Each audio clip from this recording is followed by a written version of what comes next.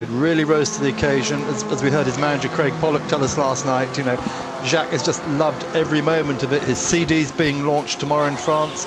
He's looking to driving in NASCAR. I mean, everything is going so well for the French Canadian at the moment. He is a happy Jacques.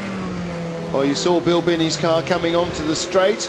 Let's hope that everybody survives it. It is probably as wetted as it has been at any stage in this race. You can see there from the helicopter shot the water that's running across the camera lens there as it's tracking the cars ever so gently through those curves as they work their way.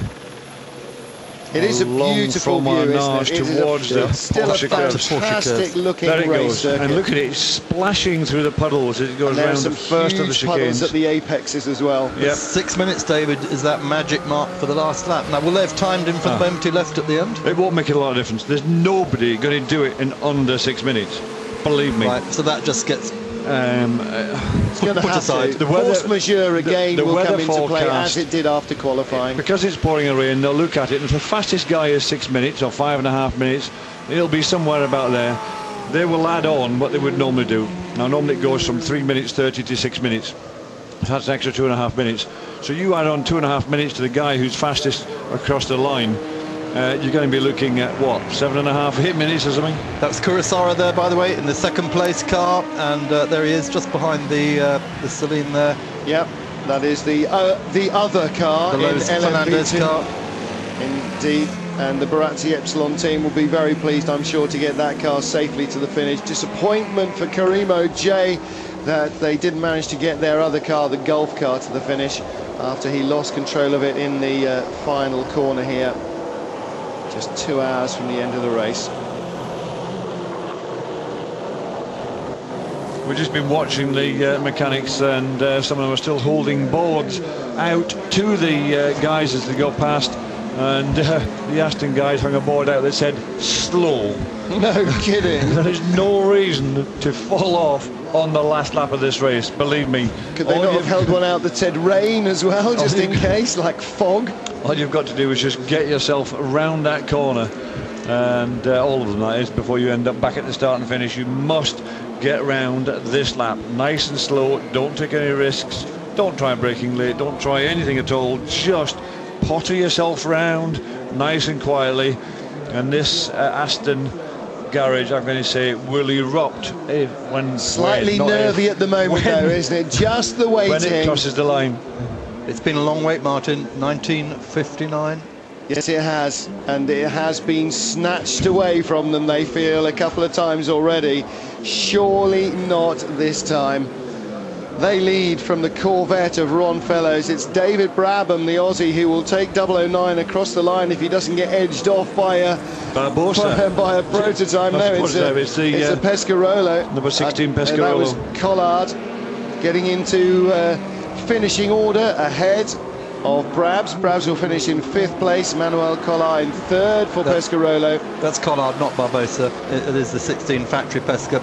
The 18 car right there with them, and well, Audi about to take that win. Werner, Pirot and Biela, and well, what a story it's been for those guys. They came here last year as the underdogs, didn't they, with everyone expecting Capello, Christensen, McNish to win, and again this year the sensible money would have been on McNish, Christensen again. I have to say, the way they drove as well through the night to open up those gaps, every one of that trio consistently quicker than any other car could manage through the night. I mean, it was just a remarkable drive, and then to have it taken away from them. I mean, they had really earned their 3.5, 4 lap advantage. To have it taken away by that wheel falling off. And just to remind you, Biela and Pirot winning this race in 2000, 2001, 2002 and 2006, and joined for that 2006 win by Marco Werner. So 4 times winners are going to become 5 times winners here this afternoon. Well, now that is as strong a partnership as Derek Bell and Jackie Ickx put together, with 5 wins as a pairing, and that is going to put them into one of the great Le Mans winning pairings. And Biela and Pirot have been together for so long. 1 minute and 45 seconds remaining. The marshals already out there waving their flags, and it is undoubtedly going to be the final lap. Emanuele is going to win Le Mans for the 5th time. White flag lap is being shown, and there is Marco Werner. But remember, every one of these cars has to make it to the line in running order, so there is still no time for celebration. And I can't believe that, what I'm seeing. That can't be true. No. That can't be true. Bourdais stopped. The Peugeot has stopped on the last lap. 1 minute of the race remains. Well, David, it was in the pits for a long time, wasn't it? Is this a repeat of the I'm just wondering whether it stopped and they have a problem. They look shocked. They are absolutely They don't know what's happening. Now, if he was stopped waiting for the Audi to come past and to set off behind it, I can understand it. That's not the look on their face in that garage. In that garage, it is total astonishment that the car is not moving. 30 seconds still on the clock, and the entire Peugeot company stop absolutely in the middle of what they're doing. What on earth is going on?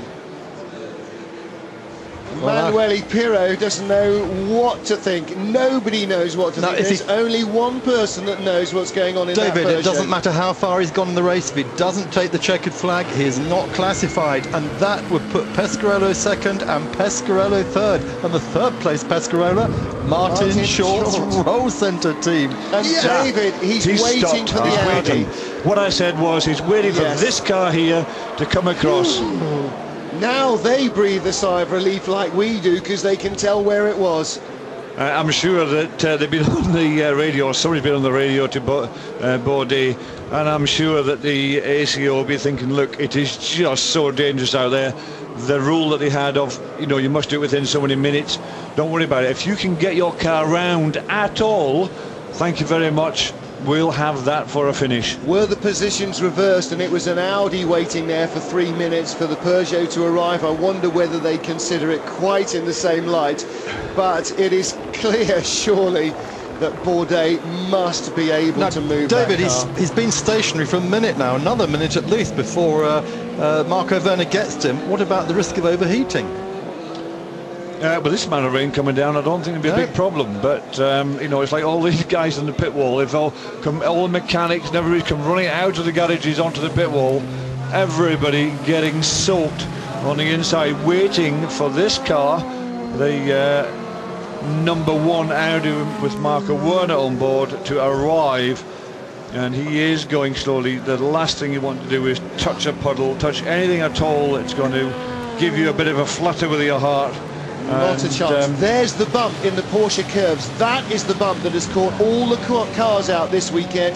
They resurfaced it, but there is still a bump. It's earlier. That's why the cars are going off earlier when they have their accidents. And he's gone really slowly because he came out in the back of the pack, and rather than work his way through the pack, he's just banked off and let them go. Because we're watching the pack come past us just now, and they're going to have to do another whole lap as he's coming around to the very end of the lap, out of the Porsche curves towards the Ford chicane. It's 3 p.m. Central European time.